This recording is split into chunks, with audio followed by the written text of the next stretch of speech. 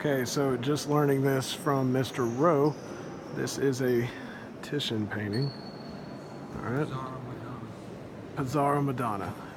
And my question was, seeing as, and we've kind of talked about this in class, anytime you see a key, it is always going to be Peter in a painting. And my question was, why is Peter shown with infant Jesus?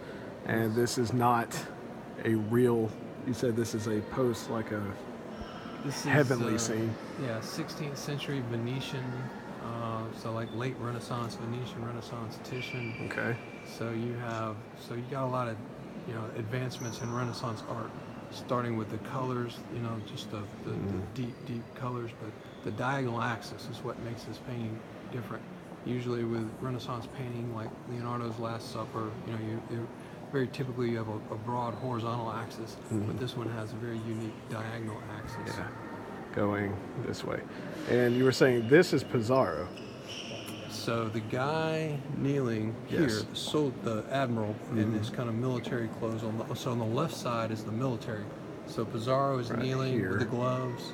And Yeah, he was a naval captain who defeated the Turks in an important battle.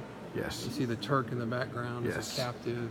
There's a soldier carrying his banner with the flag. That symbol is the Pizarro family crest.